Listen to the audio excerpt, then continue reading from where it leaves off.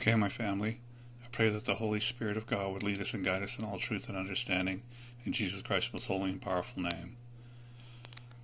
I pray that whoever is led to listen to this audio message will be covered, them and their family, by the blood of Jesus Christ and washed clean. I pray that He will place His holy fire hedge of protection round about you on all sides, far above you and far below you. I pray that He would cover your home and your vehicles, your places of work and worship, your pets and provisions, your children, their schools, and their daily activities. Warnings from the Holy Spirit. The mark of the beast is upon us. It is at the door of the White House. Beware of Biden agenda. It will be used to usher in this mark. A chip to access your mind. Nothing will be hidden. Freedom lost.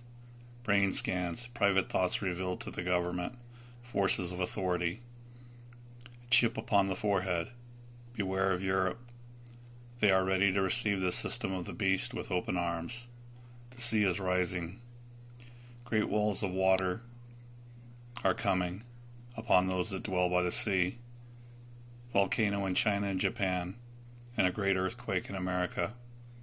The federal government will change interest rates, and taxes will soar higher and higher, right along with food and gas prices. Warning for America, repent now. You are led by a demonic power. A dark cloud covers you, as if it were a cloak. Your leaders are blinded by that darkness. Biden has plans to use this advanced technology, that it will have power over the minds of the people. Great flood of artificial intelligence throughout the world will flood the nations. This flood is to take the breath of God from this earth. Destructions of humans and animals. As with every message, go into your prayer closets to seek confirmation from the Holy Spirit of God.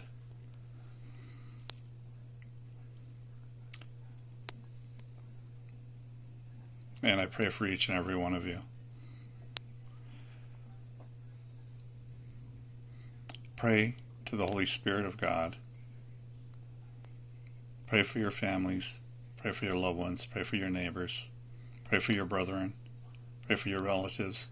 Pray for your children and their children's children. Pray for strength. And remember that God is always in control, and He will never leave us or forsake us. I give all glory to God, for He alone is worthy of praise. He is the Alpha and the Omega, the Aleph and the Tav. He is the Creator of all things. He speaks things into existence.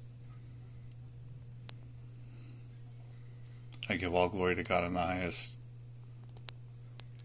Amen and amen.